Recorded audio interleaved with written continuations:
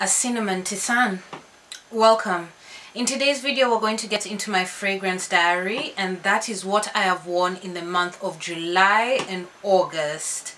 This is a series I have been doing since the beginning of my fragrance journey. You will find a playlist that has all these episodes. I will link it up above or in the description box below. I'm just using it as a way to document what I'm wearing and to see how I'm growing fragrance wise.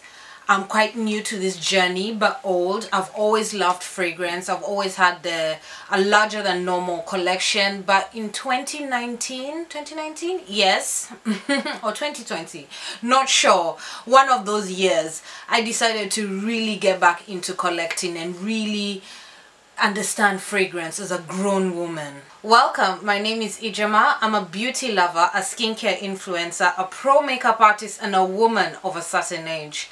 And I feel like all those things give me an authority to do what I'm doing on my channel. So, July, August, slightly audacious.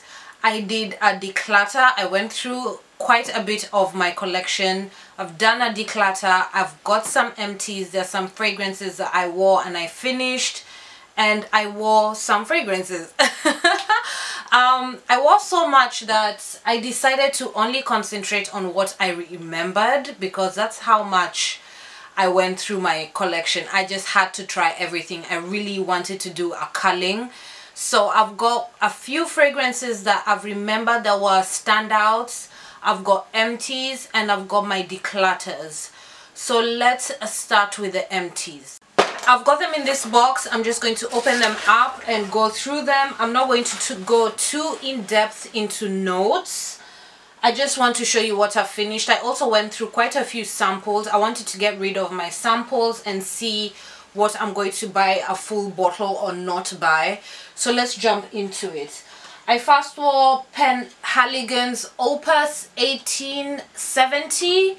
This, let me see if I can find it. I made sure to leave just a little bit so that we could experience it together. Hopefully I'll be able to get something out. No? Anyway, I don't remember this being memorable. The notes say that it has some rose, some musk, some cedarwood, there's some pepper. I don't remember this being memorable. So yeah, moving on. I then wore another sample. This is Mr. Sam, the Blazing Mr. Sam from Penhaligon's again. And the notes in this, the notes are not on here, but I also remember this not being memorable. If I'm not wrong, let's spray it. I might throw some notes up on the screen. Yeah, not memorable. Something sweet, somewhat reminds me of, what's the one that everybody likes to talk about, the initial one, is it Side Effects? One of them was a sweet tobacco type of situation. No, a little bit too crowd pleasing for me, a little bit too predictable. Not bad, but just not for me. So we're going to move on from that. I then wore Endymoin. Is that how we're going to say that? I guess so. This, I remember really liking it, but I don't know if it's full bottle worthy. The notes are, there's some coffee in this, some geranium, some lavender, nutmeg, suede, and some resins. Let's spray her and see. Yeah, I remember really liking this. I don't know if it's full bottle worthy, but it was memorable. You really do get that lavender, you get the geranium, the nutmeg, the resins. Yeah, not bad. I think I should hold on to this just in case one day I feel called. Memorable. I might hold on to that one. I might just hold on to that sample. I then finished a classic. This is Elizabeth Arden Beauty. Beauty is a green watery floral, very beautiful, very classic. She's not loud. She sits beautifully on the skin during the summer. This is a warm weather fragrance, not too warm. Spring, early fall, early autumn, this is the time for her.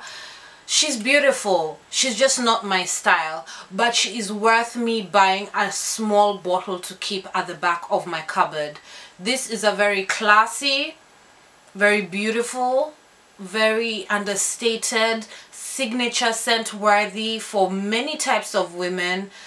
If you work in an office, or you like to have a fragrance to throw on if you're a stay-at-home woman, it just works. If you're introducing a young woman to fragrance, maybe your teenage daughter, beautiful. It has green notes. There's rice flower, lotus, rhubarb, ginger, sandalwood and musk in this. It always reminds me of when you break the stem of a flower and you can smell that water. That's what this reminds me of. It's a beautiful scent. It's just not quintessentially IJ, but I am going to be buying a small bottle just to keep at the back of my fragrance cupboard. This is nice. I then finished something that is discontinued, unfortunately. This is Mom and Baby Colonia Infantil. This is from Niche Beauty Lab. This is a gorgeous baby fragrance. Now, there are no notes on the website, but I have a feeling there's honey in this, chamomile, some musk, something that makes it very sweet yet fresh and open. And there's definitely powdery notes in this.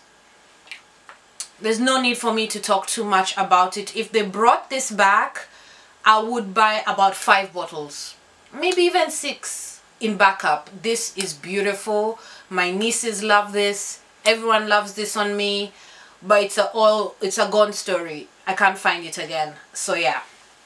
I then finished a bottle of Avon Far and Away Infinity. This is a flanker from the classic Far and Away fragrance. It's okay, not too bad. Let's spray it and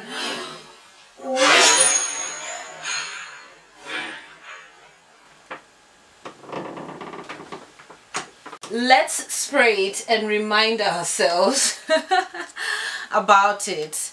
It's actually such a nice fragrance. It's just I like the original better. It's a white floral, very fresh, but it's made sweet with vanilla and jasmine and the sandalwood and patchouli to ground it. It's nice. It's a comfortable, sweet, not over the top fragrance. But I have such a big collection and it's not a standout enough for me to repurchase it. But I'm happy I had it. I'm happy I enjoyed it when I owned it. Moving on. I have another sample of the new Far Away. This is the latest release. This is Far Away Beyond. This has pear, pink pepper, orange blossom, vanilla, sandalwood, musk, patchouli, the classic base of the classic Far and Away. But it's far too sweet for me. I don't know where they went wrong. I don't know if it's the vanilla. I don't know if it's the pear. It smells a little bit too crowd pleasing. It's a little bit too much for me. Yeah, that's definitely not for me. Definitely. The last empty, this is Tweed by Taylor. This is a very old fragrance, 1933. Smells old. Smells like a old granny, and I mean that in the sweetest of ways. There is bergamot, orange, neroli in this. There's lavender, jasmine, oak moss, patchouli. It just smells like 1933. But I enjoyed wearing it. I enjoyed knowing it. I don't know if I would repurchase this. Actually, no. I know I wouldn't repurchase this. But yeah, it was fun to know it. And yeah, that's been ticked off the box. Empty is done. By Jove, we are going to get through this. I don't want this to be a saga. I don't want this to be a long video. So now let's do fragrances that I've worn, that I've enjoyed, that I remembered. And they're not that many. Bring them closer. Let's start with my stubborn bae. This is Bijan Bijan. Let me smell her. Him. This is a fragrance that was created in 1987. It's marketed towards men. This is one hella stubborn fragrance. To me, the essence of this fragrance says, I don't care what you think about me. All that matters is what I think about me. There are some people who will smell this and be very angry. And there's some people like me who smell this and they go like, oh, hi, you're difficult. Do you want to be difficult with me? That's just what Bijan does for me. This is a very headstrong, very heady fragrance. It has over 30 notes. There's honey in this, there's carnation, geranium, rose, ylang ylang, there's spices, there's leather, there's oak moss. Like, there's everything in this. There's lavender. Now, in the winter, this is a beast. It can almost be intolerable. But in the summer, it sort of mellows down a little bit, and that heavy base of the leather and the oak moss kind of fades away and all the florals really shine. So I've really enjoyed wearing this in the summer. Really nice. It works for me. I have a feeling I'll always have a bottle of Bijan in my collection. There's just something very classy, timeless, stubborn about it, and those three adjectives really suit me. So yeah, Bijan, if you're a fragrance collector and your collection is also about learning and having different types of fragrances in your collection, get Bijan. Just get it. She's not spending, I mean, he's not spending. Just get it. Get it. This is something that just totally lifted my spirits and made me so happy. This is Rech Nuit Secrete. Chic, Parisian, French spa, classy, feminine, not too floral, not too sweet. My mistake was to wear this in the winter. And I was very angry. I remember thinking, oh, this thing, it doesn't smell like anything. It's not lasting. Then I decided, let me wear this in the summer. Oh, baby. This is good. This is really, really good. The notes are bergamot, peach, vanilla, rosemary, gardenia, and patchouli. And all of them work so well. The gardenia, the patchouli, the rose, the bergamot, it's like everything just works. It just all, I need a backup bottle. As you can see, I went through this baby. I love her. This is something that I feel I could wear all my life. I'll probably always have a backup bottle if I can find it. This is so, the classiness is utterly ridiculous. I love that. I love that. Next up is the only niche, yes, the only niche fragrance I have today. This is Khalifa by Bella Aroma. This is modern, fun, cool kind of fragrance. I think I would have absolutely loved this if I was younger. I do love it.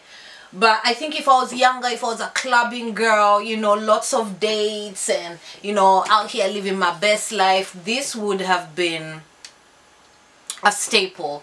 But I still really do like it. You know, it has rose. There's some oud in here. It's jasmine, the sandalwood, the saffron. The saffron makes it quite spicy. The oud is wearable. The rose is there, making it slightly sharp. Very nice. Very, very, very nice. I really like it. I like it enough to actually consider buying a backup bottle. It's really good. This is really, really, really good. Absolutely love Khalifa.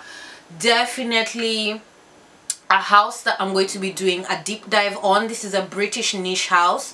Just give me some time. IJ needs to gather her coins, gather her nose, and do an in-depth review of this house. But yeah, Khalifa, if rose, oud, jasmine is your vibe, saffron, you need this in your life. Beautiful fragrance. This is something else that surprised me that behaved like the Nuit Secrete. This is Burberry London. I wore this in the winter. I didn't get anything out of it. Then I wore it in the summer and I was like, my God, you are going to declutter that? Do you see why you have to take time with your declutters? You really have to take time with your declutters.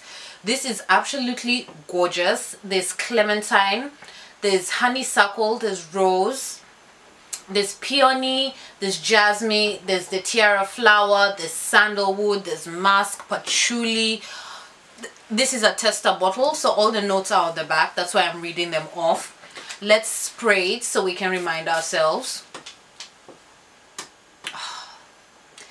There's a sweet, fresh, citrus, bright. It reminds me like you're wearing really beautiful perfume on a hot day and you've got this beautiful linen fabric around your body and the breeze is moving around you. You know, you're comfortable, you smell good, you're fresh, you have some decent plans for your day. Very beautiful fragrance. I didn't see that one coming because these are not notes I go looking for. But yeah, the clementine shines, the honeysuckle shines, the rose is there in the background, the patchouli grounds things. Beautiful. I need a backup bottle. Really surprised me. I absolutely enjoyed every moment of wearing that. Really, really nice. The other baby that I won, this is Cabochard by Gres. This is a vintage formulation. Beautiful. This is quintessentially IJ. Smoky, floral, hint of tobacco. There's that oak moss, that patchouli. Smells classic, smells a little bit old, still smells mysterious. Really reminds me of Paradox by Pierre Cardin. Very, very me. The notes in this are aldehydes, spices, there's leather, there's oak moss, there's rose, there's geranium, I believe. Let me have a look. Yes, there's geranium, there's orris, there's ylang ylang, there's tobacco, vetiver, sandalwood.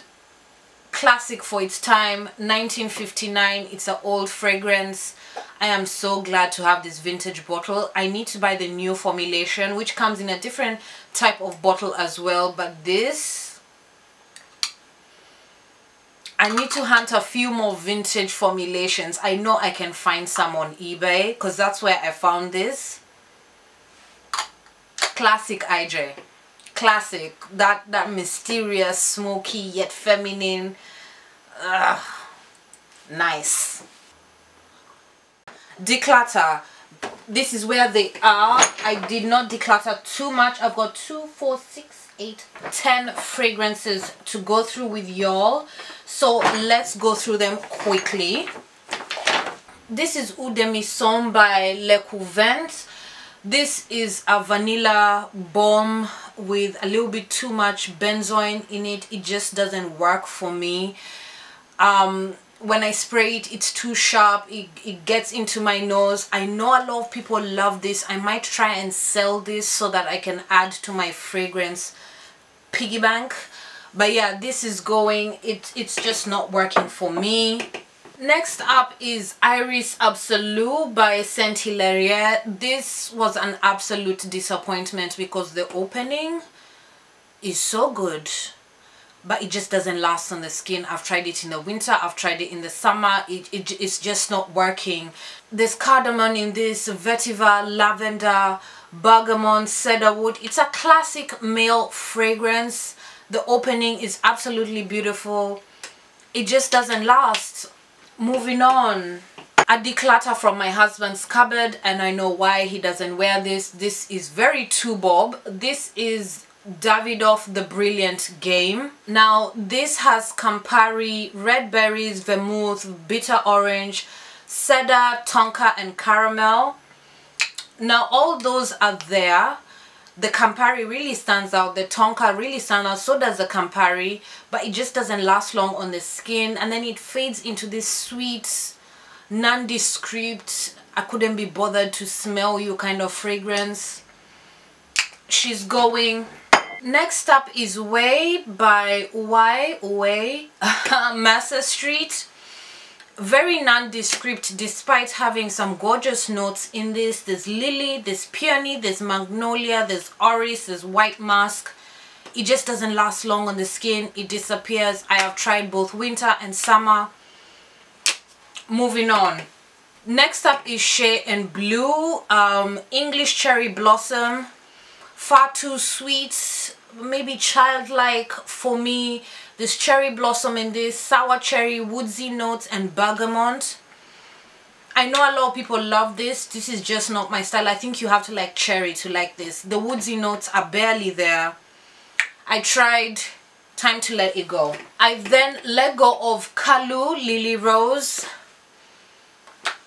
This could have had potential, but it has that kind of smell that gets stuck at the back of my throat and makes me feel a little bit sick. Just no, I've tried. This has rose, tea, freesia, musk, jasmine. Pretty little thing. The rose is very pretty, very watery type of rose. Just the experience, no. No. Another fragrance that is slightly too childish for me. This is DKNY. What is this? Be Delicious. The apple in this is far too sweet for me. It smells like a sweet. There's cucumber, there's grapefruit in this, there's tuberose, there's rose, woodsy notes. You don't really get the cucumber. The grapefruit doesn't make it fresh. The woodsy notes are barely there. Moving on. Next up is Goldea, the Roman Nights by Bvlgari. This is a beautiful fragrance. It's just not my style, and I feel like somebody else will enjoy this more than me. Very beautiful. There's mulberry in this, rose, jasmine, carnation, there's vetiver, there's patchouli. Very beautiful, very modern, very sensual, somewhat juicy. I just feel like there's somebody else who's gonna rock this a little bit more happier than me. Not a bad fragrance. In fact, this is a fragrance if you bought somebody, a girly girl, should be absolutely over the moon. There's just somebody else who will love it a little bit more than me. I'm really trying to tidy up my collection and letting go of fragrances that just don't make my heart sing. That's beautiful. It just doesn't make my heart sing. Next up is Paul Smith Extreme. Now, there's nothing extreme about this fragrance. I want to remind myself. Yeah, it is.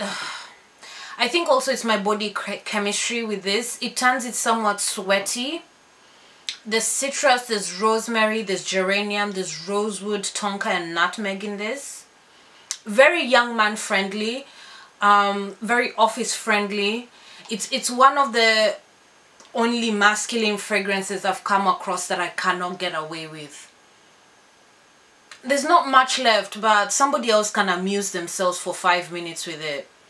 No, moving on. And that's that. We got through it. There's a big mess around me right now. But yeah, that's my fragrance diary. That's what I have worn, finished and decluttered over the month of July and August. I am back to my normal routine. I have some sort of system that I follow. So hopefully next month, September and October, will not be so chaotic as this video. Thank you so much for being here. I hope you find some value in this video to do a little bit of happy shopping. And remember, take your time when you're decluttering your fragrances. Keep hold on to them for about a year. Wear them through the seasons before you let go. If I didn't do that, I would have let go of 2 fabulous gems. Thank you so much for being here. My name is Ijoma, and I'll see you soon.